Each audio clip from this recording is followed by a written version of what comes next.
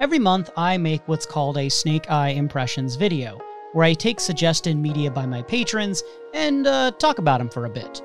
Yurikuma Arashi is one of the anime that was consistently recommended, so I ended up finishing the series and covering it over the course of 3 different months, and what you're about to see is a slightly edited compilation of my 3 installments breaking down, analyzing, and reviewing Yurikuma Arashi. Full spoilers ahead, y'all. And because it's 3 different videos spliced into one, have fun enjoying all the weird fluctuations in my audio quality and all the changes in my lighting as I gradually ascend from what looks like a cold backroom walk-in fridge further and further towards the blinding light of the sun. Right now, as you hear this, the first episode in which I talk about Mawaru Penguin Drum is up on Patreon. I also completely review Scott Pilgrim Takes Off, and I'm several hours into the visual novel The House in Fata Morgana. If any of these interest you, or you want to hear me ramble about Hazbin Hotel or Neil Gaiman's Mirror Mask, all of the Snake Eye Impressions videos are accessible for only $1 a month. Plus, you get to vote on the next things I check out. Okay, sales pitch over. Here's my breakdown and review of Yurikuma Arashi. Today we're talking about Yurikuma Arashi. This was suggested by Laura Rios. So I viewed the first 4 episodes of Yurikuma Arashi, and for full disclosure, this is not my first time seeing this anime. In fact, I had seen it before a few years ago, shortly after, I think, my second rewatch of Utena, as I was trying to get more into Ikehara's other material. I liked the series. I remember enjoying it, but it's also something that I don't remember a lot of. It's sort of a hazy memory where I knew going in that there was some stuff here about bears and lesbians and this idea of, like, separation and walls. And going back to it, yeah, that's definitely the central conceit of Yurikuma Arashi. In terms of music and presentation, the opening theme is great. It's like this whispery, almost seductive bop. And then the ending theme, as I remembered, is a banger. It's like a sugary dance track. Both are great. Really enjoy both. And I'm someone who likes to watch the intro and outro, so that matters to me, at least a little bit. For some background information on this particular work, it is a 2012 anime, again by Kunihiko Ikehara, known for Revolutionary Girl Utena, as well as some work on Sailor Moon. This is this gay cutesification, as I worded it in my notes, of bears mauling high school girls. Apparently, it might have been based on an actual incident that happened like in the early 1900s called the Sankebetsu brown bear incident. I don't know anything about this personally, and it's kind of just an anecdote I saw on Wikipedia, so take it or leave it, but there may be historical inspiration, sort of similar how Penguin Drum takes inspiration from, you know, a traumatic incident. This seems to take a different sort of spin on that. But with the bears, it's taken to be this, like, big metaphorical thing, that there's, like, this metaphor going on about social ostracization. I hope I'm saying that right. People are socially ostracized, and there's the perception of deviance. And so the thing with Yurikuma Arashi, like a lot of Ikehara work, is that the metaphor and the literal are intertwined in such a way that everything pretty much in any given moment can be assumed to probably be both literally there and a metaphor. And I think this in Utena makes it very, like, layered as you rewatch the show and, like, dive deeper. With Yurikuma Arashi, I'm sure there's people who do get more each time they watch it, and I definitely understood it a lot better the second time than the first time. But one critique I would offer of Yurikuma Arashi is that it might get so focused on the metaphorical aspects of it that the literal get to be a bit confusing. I'll get to explaining that more as I go on, but I will say that Yurikuma Arashi I don't think does that marriage of metaphor and literal as well as something like Utena. But it is definitely, like, always there, and sometimes it's barely even subtext. It's just, like, is the text. It's almost clearly stated at you what the point of everything is. So I think, like, the show is actually rather simple. Maybe I'm underestimating it, but in my mind, it's pretty simple. It's just a little obfuscated.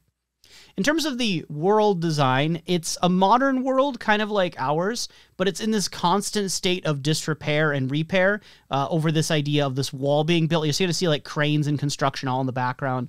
Generally pretty minimalist and abstract, a little bit fantastical. And the thing that stood out to me upon rewatch was how uniformed and patterned it is. That basically so much of it is patterns, and even the desks in the classrooms are, like, very uniform and, like, configured in such a way where it gives me this feeling that the world of Yurikuma Arashi, everything's got to be exactly in this specific place, and everything's like copy-pasted, which thematically makes sense because there's this idea throughout of this invisible storm that basically you're meant to fall in line with the group or the herd, and if you deviate from that, you are basically targeted for removal, essentially. You are kicked out of the group and therefore vulnerable. There's this part early on where, like, they talk about how it destroys indiscriminately, and that includes the lily flowers that are in the garden. And there's, again, a lot of metaphorical but also literal stuff involving, like, lilies and yuri. And very clearly, the first dialogue spoken in the show, they're so beautiful when they're blooming, I think we can be here together okay. So even the first lines of the anime clearly conflate the lily flowers with the young girls and their gay relationship. Pretty much every character in this show is female. There are still some male characters. There's these 3 judges that are acting almost as like godlike entities. They're great. I love them. They're like precursors to what the cops kind of function as to some degree in Serzanmai, although less directly antagonistic. You could read something into it, the fact that there's very few male characters and 3 of the prominent male characters are way more powerful than the women. You could try to read something into that about male authority. There's also a brother character for one of the bear characters. So like bears clearly have male characters. The judges, which could be male and bear, they have male characters. But the humans, I don't think we've seen a human male at this point 4 episodes in. Could be mistaken on that. I don't think even one's been really referenced. World, essentially, is that a long time ago, there had been this planet of bears that had been destroyed or blown up, and fragments of it fell to Earth through this meteor shower. And when that happened, it made all the bears on Earth rise up and start attacking humans. And as a result, humans built this wall of severance to keep them at bay. So you flash forward in the first episode to the high school students, and the main 2 characters are Kureha and Sumika. And they are clearly in love with each other. And to the show's credit, it's like very clear. This is probably, from my knowledge, Ikahara's most explicitly gay work. And obviously he dabbles a lot in like queer coding and signifying gay relationships. But this one is just, it just is. Like, it's just very clear. It's also probably Ikahara's most explicitly sexual work. And I do think that this could be an area of critique depending on your background and also what you think the lines are when it comes to sexualization. Because at the end of the day, Ikahara is, well, I think at this time probably 40-something if I had to ballpark, like an older male director having this storyline about high school girls in love, and it has like bordering on nudity. Like, they cover things up, but like there's a lot of skin and a lot of sexualization, and I could see that not being well received depending on how you feel about that. What I will say in its defense is that because it is so very clearly what it is, there's no way you can accuse this of like queer baiting. There's no way this is like too subtle. It just is very in your face about like elements of attraction. And again, the metaphors are barely even hidden. So like they'll talk about like the bears want to eat girls, and they'll talk about like how delicious they smell. And there's like so much conflation between a literal hunger of a bear wanting to eat someone and like a sexual hunger, or like a hunger for love, like any kind of desire. So there's a lot of like overlap there where when the bears are talking about eating the girls, it's like, well, it's kind of operating on at least 2 different frequencies there, depending on how much you want to read into that. In terms of the basic story, there are 2 girls that were in love. There's 2 bears that are in disguise as humans. But when the main love interest character of the main character ends up getting killed and eaten by bears, we find out that the 2 bears that have been disguised as girls, they are Ginkgo and Lulu. When Sumika is eaten, it isn't Ginkgo or Lulu, but instead it's another girl who we find out later is another bear in disguise that's been like picking off people and purposefully playing into this invisible storm idea by like maneuvering people to be ostracized so she can then pick them off, and she finds them more delicious when they're like outcasted. And again, maybe there's more commentary there that you could read into about a type of person. The bears literally eat people, as well as wanting to like consume them and eat them in terms of like love them and get attention. And because it's kind of both, I found it a bit jarring and confusing, especially the first time I watched it, because I was stuck trying to figure out when to assume that eating someone meant literal versus metaphorical, and it seems to always be both, and that got a bit tricky for me. There's also a few moments where I think the story is told in a confusing way that unnecessarily makes things more confusing than it really needed to be. Like, it's partly up to the order in which information is presented to the viewer. The first episode, you're just thrown in, present a lot of information, and then that character dies, and you'll see it flash back to the earlier parts of their relationship and the earlier parts of other characters' backstories as you go on, and it's not always clear what is a flashback. Like, you'll just suddenly be shown a character who's dead back again, and you can infer that this is a flashback, but I did find it sometimes a bit clunky in terms of extolling, expressing this narrative. And because there's so much metaphor and it's got to move at this certain pace, I feel that maybe the anime doesn't have as many of those little moments that make something like Utena stand out. Like little tiny things that can add humor or maybe more personality and characterization. Like, I struggled to really say much about the girl who was eaten, Sumika, because we know that she's nice and friendly and she likes flowers and she likes the main girl, and then she dies. And she's like super important to the story, but I struggled to be able to say much about who she is. So aside from like Lulu and the main girl, Kuriha, I'm not sure we have a lot of development for our main cast. Maybe also the girl who is a bear in disguise picking everyone else off. So overall, I really liked revisiting Yurikuma Arashi, and despite the fact that I'm like throwing in these critiques, I think it might be my second favorite Ikehara work. I know that might be a little controversial considering that it seems from what I hear, Penguin Drum is considered like his second best or one of his best, but I really quite enjoyed Yurikuma Arashi. I think that the art style is good. I think that the music's really good.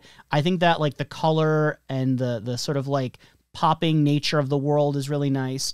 And I think once you go through it, especially a second time, and you just lay bare the story, it unfolds itself pretty clearly.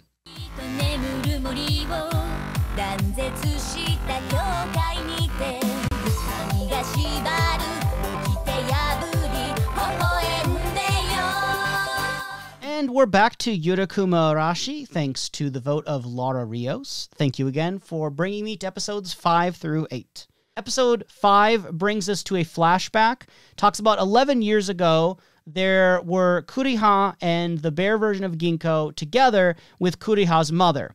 And generally, like, a big theme of 5 through 8 is going to be flashbacks that set up and establish more about the past between Kuriha and Ginkgo. That's kind of the main direction. As well as information about Kuriha's mother and her connections to one of the teachers that is at the school, named Yurika.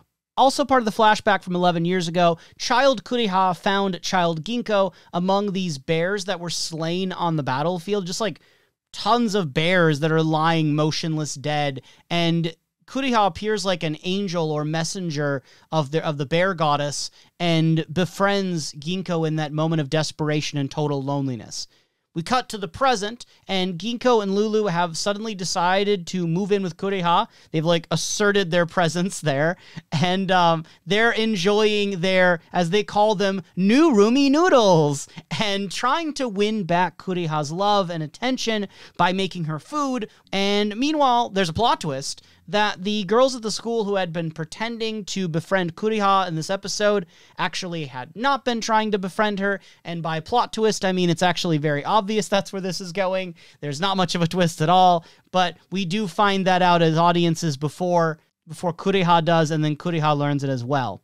Ginkgo and Lulu are going to go off to eat the leader of the humans who is like doing the invisible storm stuff. But when they go to do that, they end up springing a bear trap and Ginkgo gets caught in the trap. Ginkgo gets out of the trap when Lulu springs a bear flash grenade at the scene and is able to like use that as a distraction and then save Ginkgo. And then like the next I think it's like next like 2 episodes, it's a lot of Ginkgo in recovery stage. In episodes 6 and 7, we get more information about Kuriha's mother, who is named Rhea, and this story that she had written that appears to be based on something that actually had happened to her and her daughter. And this story is the story of the Moon Girl and the Forest Girl, that basically there were these 2 worlds, the moon and the forest, they were separated from each other, and one day the Moon Girl accidentally dropped this pendant that was her mother's, and the Forest Girl grabbed it, and then the Forest Girl and Moon Girl dreamed of finding each other,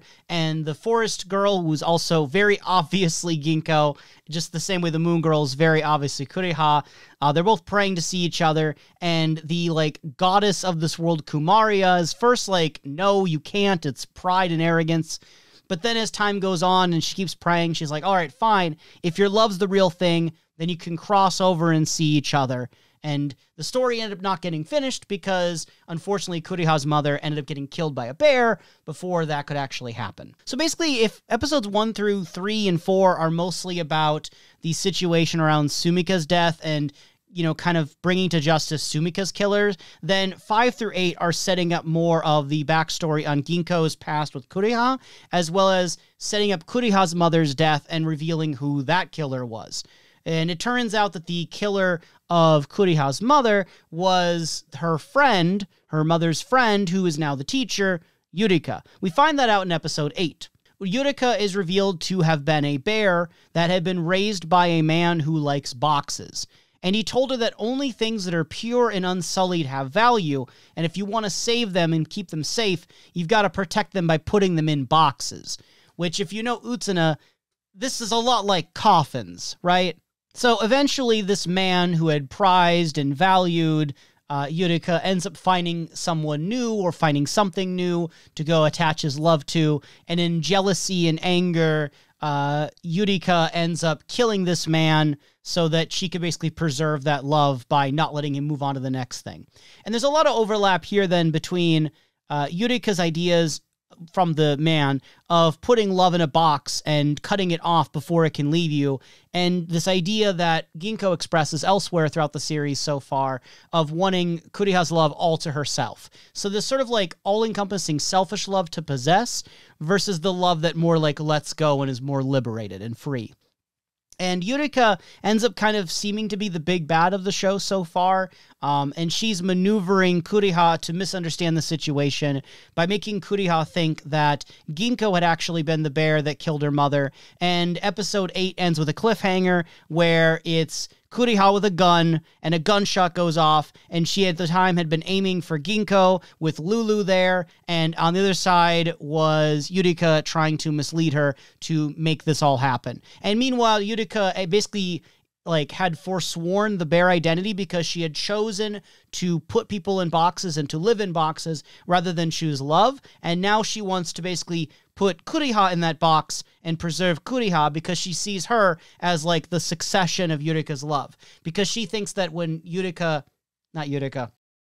many names, she thinks that when Rhea, the mother, had Kuriha, that basically her love had gone to the child instead of her, and so that's why she was jealous and angry, and now wants the child's attention and child's love, and presumably would kill her too, I would think, because there's this imagery happening early on when Kuriha's mother, Rhea, and Yurika first meet, and it's of Yurika cutting lilies and putting them in boxes because she wants to preserve their beauty, even though obviously that is killing them at the same time. So in terms of metaphors and imagery here, boxes and coffins seem to be pretty synonymous, and lilies representing Yuri, representing this love.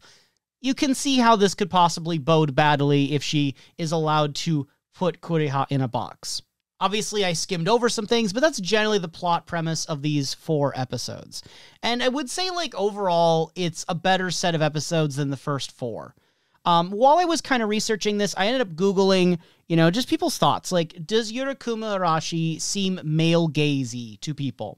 And I didn't do a whole lot of research, but, like, one of the things that popped up was this blog called Boston Bastard Brigade. And there was this post made by a user named King Baby Duck.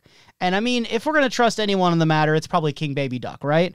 And so King Baby Duck had actually posted a revision because originally they had given the show a 3.5 out of 10 after watching the first 3 episodes.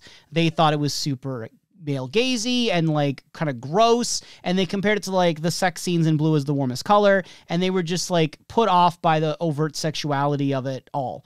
But then when they went back to it and they continued past that point, while they still think that some of the stuff earlier is like a distraction, the show generally slows down on the overt sexualization and tends to actually tell a more compelling story about people who are on the fringes and left out.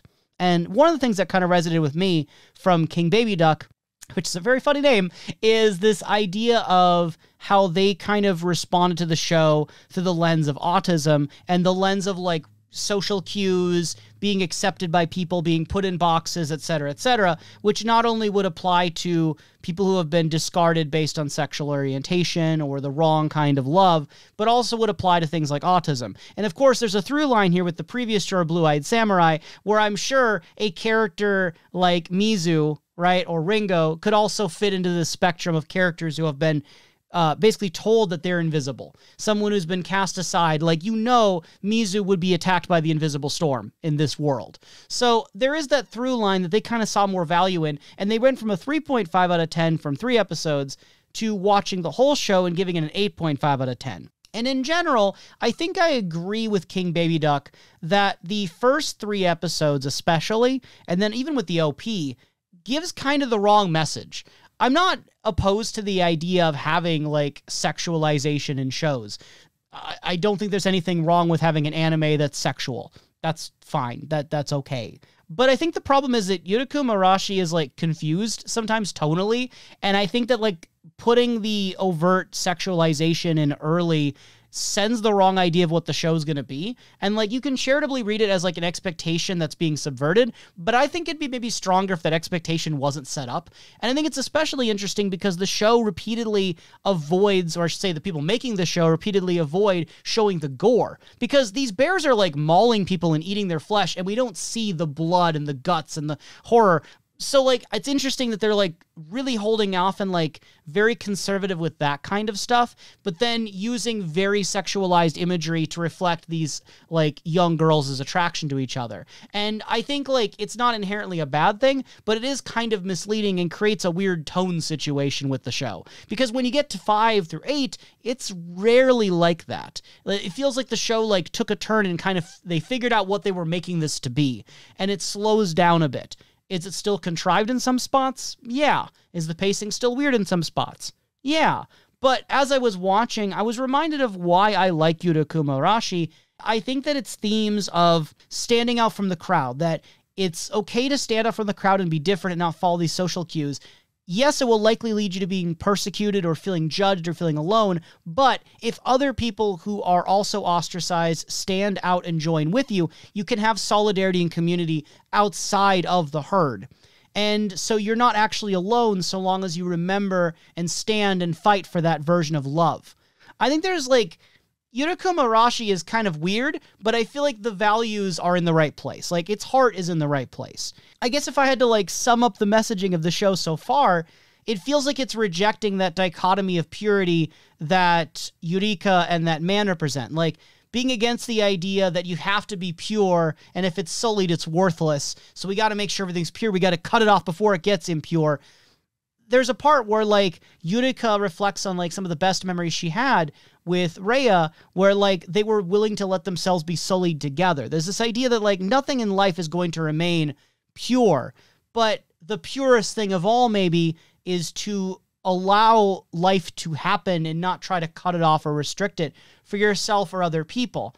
And in essence, I'm basically saying that the show is about Be Gay, Do Crime. This is Be Gay, Do Crime, the anime. And I think that's good. I think it's a good overall messaging, even if it's sometimes you kind of squint at and it's like, Ikahara, did you really have to do that? Could you maybe, like, tone it down on that particular angle? Because I think otherwise, this show actually has a whole lot more to say than what it might first appear to be. That being said, once it starts saying the things, it can get a little repetitive, and I don't think it's quite as fine-tuned as Utena.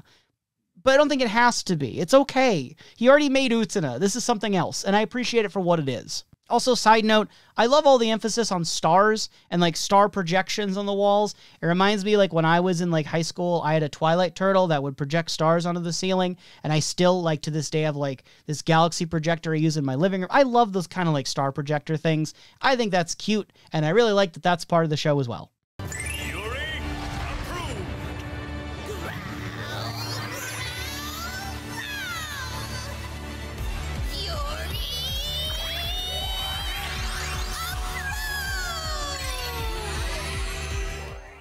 All right, folks, we have reached the end of the Yurikuma Arashi anime. I'm now going to talk about episodes 9 through 12. It ended last time, episode 8, with a cliffhanger as a gunshot rang out, where it seems to be that Kuriha may have shot Ginko under the assumption that Ginko had, in fact, killed her mother. We return in episode 9 to find out that Kuriha had, in fact, shot Ginko, but Ginko lives on. And Ginko, now in this, like, wounded state, speaks with the ghost of Mitsuko, who had been a representation of desire and lust. If you're anything like me, at this point, you're probably struggling to remember who Mitsuko is or how she fits into this, because even as I'm looking over on my notes, I'm getting confused about the names Yuri, Zono, and Yurika. So it's one of the antagonist girls, let's just say that, who is somehow a ghost, or real or fake, is now speaking with Ginko.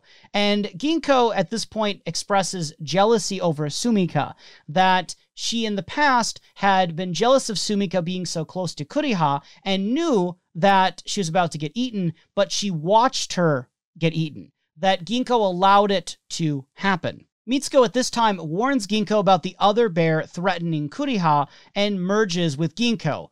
One, this would imply that potentially Mitsuko is in fact a real ghost because she knows information that Ginko doesn't.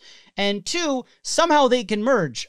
Spirits can merge with people, and don't worry about how that happens because it's not going to be elaborated on. It just does, I guess. Which, I mean, to be fair, if you're watching this as a fan of Utena, you're probably used to things that you just kind of got to roll with sometimes. There's also this part where one of the judges, I think it's the Judge Sexy, is spying on girls with a, like, magnifying glass as they're, like, making out, and he's, like, talking about climax, and he is, like, literally male gaze in that moment. And this is one of those moments where I just kind of stop and I look at it and it's like, maybe there is an argument to be made that it's like ironic or it's making a point about something, but there's a stage at which when you make fun of something or make a point about something, you just end up doing the thing. This is maybe pointing out that it's male gaze, but it's also like doing the male gaze.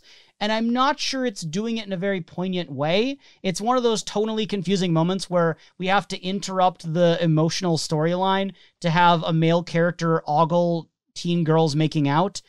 That's a little bad, maybe. I don't know. It depends on what you're watching the show for and what tone you want the show to have. I spoke at length the last time about the sexuality stuff, so I won't belabor or harp on it anymore. Back to the main story, the stage has been set where both the teacher Yurika and Ginko are both poised to eat Kuriha to try to possess her.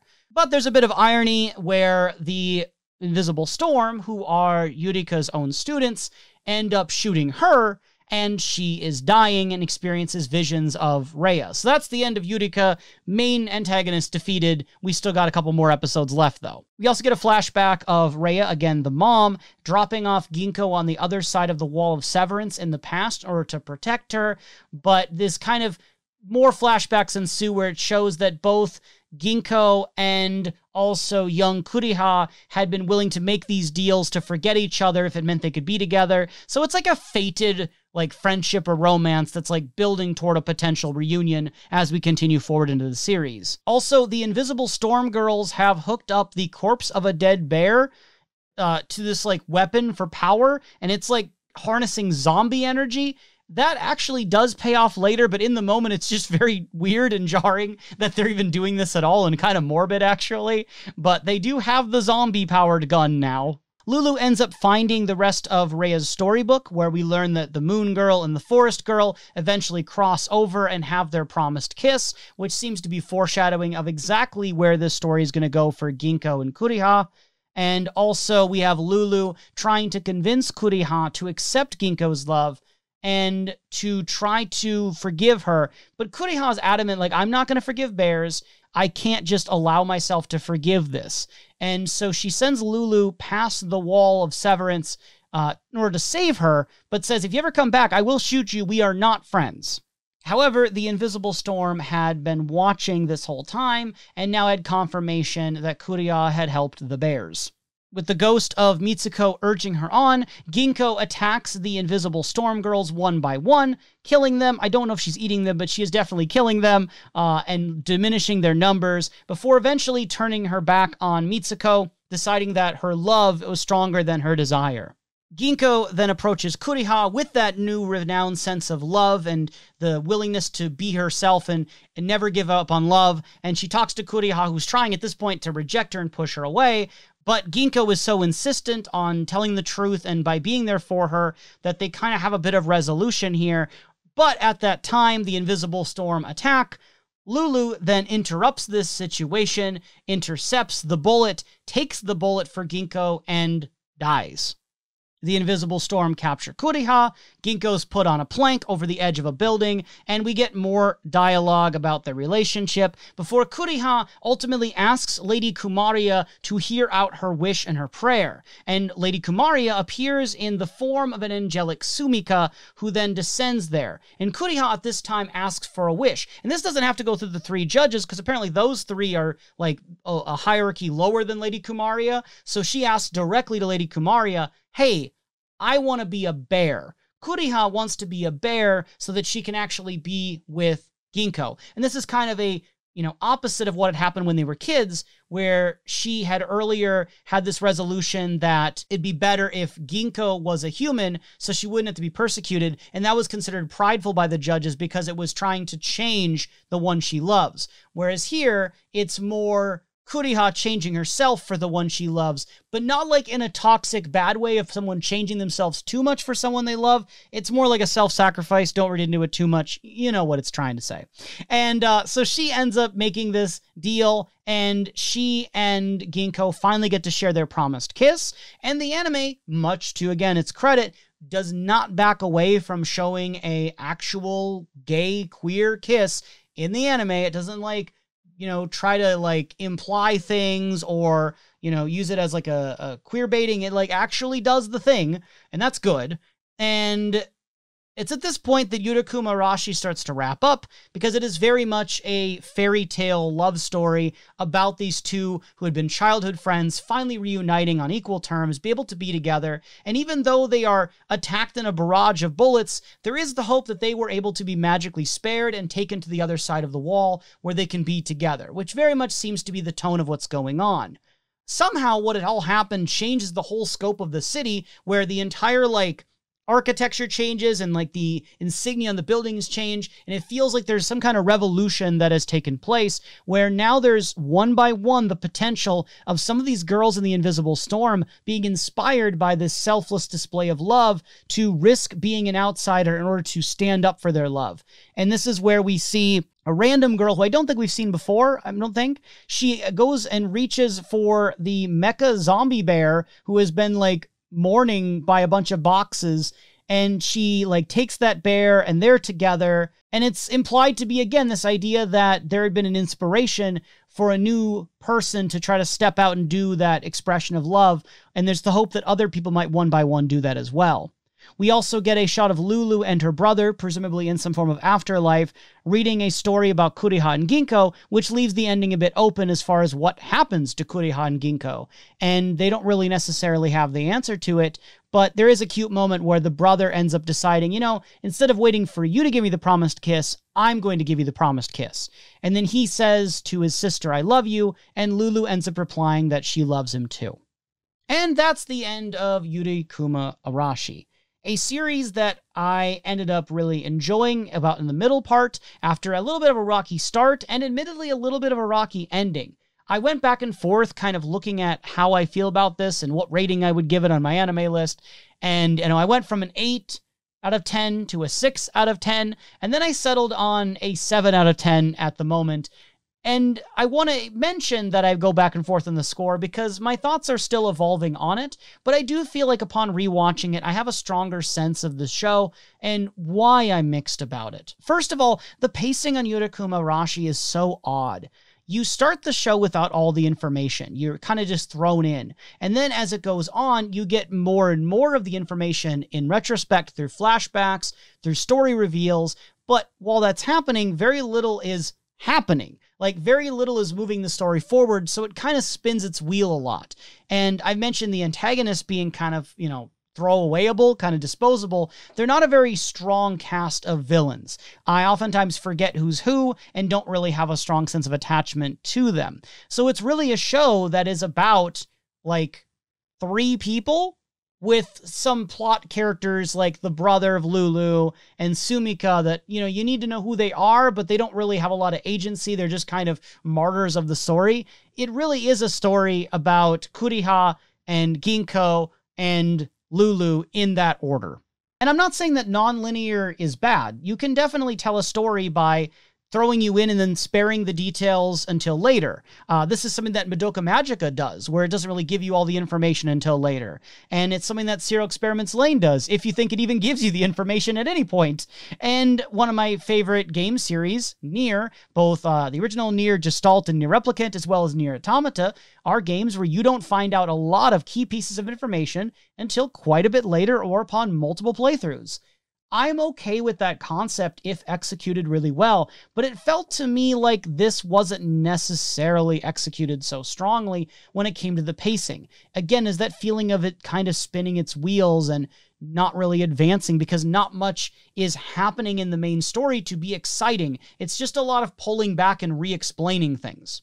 And there's just elements I'm iffy on. Like, on one hand, Ginko's mistake of letting Sumika die was born out of her falling for Kuriha. It's born out of a jealousy from love, and everyone makes mistakes.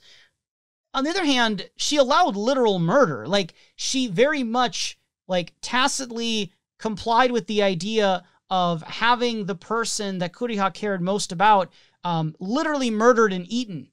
And that's such a big deal that it is hard for me to really imagine them being together. Like, I'm imagining in the real world, you are in this situation where you have a crush on someone, right? And you then know that someone's about to murder your crush's best friend, and you just watch it happen. You watch as they're, stabbed and then, cannibalized, and then later it comes out, and your crush is like, it's all right, man, I forgive you. That's really hard for me to believe, even in this fantasy setting with, magical bears and all the silliness. I think it's such a bold flaw that I don't think you can just, patch that up. So I found the resolution a bit unbelievable in terms of the character arcs, because I'm just not convinced in that level of forgiveness. And maybe I'm too jaded to believe in that kind of unconditional love. I don't know. But I will say that to me, it escalated the stakes a bit too high for the resolution to quite feel right. That being said, I liked a lot of Yurikuma Arashi. When I think back on the show, I'm going to think about its themes of the invisible storm, the themes of exclusion, walls, and boxes, especially in relation to marginalized communities, queer communities, and I think especially coming from a Japanese creator, it's cool to see this kind of work that is unabashedly gay. And I like the boldness of Yurikuma Arashi quite a bit to just say what it wants to say and put it out there. And I think its messaging is so well-meaning about the idea of inspiring people through example to embrace their love and to be true to their love, even if it means other people won't understand them or might persecute them, but to stay true to that and to not deny it. I think there's a beauty in that. Even if it only works in this fantasy world, it's great, well-meaning, wishful thinking. And it's got pretty art, and it's got a good soundtrack. And that ending song is a banger. I love the ending theme. And at the end of the day, the bears are adorable. The bears are so cute. So overall, Yurikuma Arashi, I'm settling on a 7 out of 10. This feeling could change over time. I like it. It's probably still my second favorite Kunihiko Ikehara anime, behind Revolutionary Girl Utena. I'll need to check out Penguin Drum and Serazanmai again someday to see if that's still how I feel, but at least in this moment, at this time, that is my overall assessment on Yurikuma Arashi. Thank you for those who have submitted this as a recommendation previously or voted on it, as well as anyone who is checking out this review now or in the future.